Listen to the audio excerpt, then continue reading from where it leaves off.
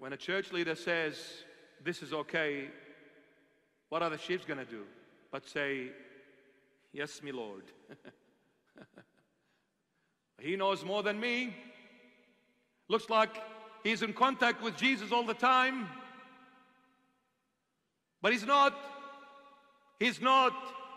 He's in contact with Satan, not Jesus.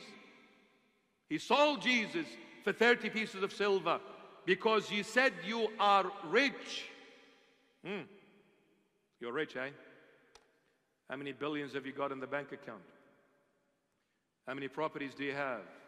Well, we built buildings out of brick and mortar, and we forgot how to build people for Jesus Christ. When a homeless person walked through the church, we kicked him out because I'll benefit nothing out of the homeless. He is a liability, not an asset. I need to spend money on this homeless. I need to feed this homeless. I need to clothe this homeless. He is no use of me. I need to be associated with those big caliber boys. Prestigious dinners. Shame on such leaders. Shame.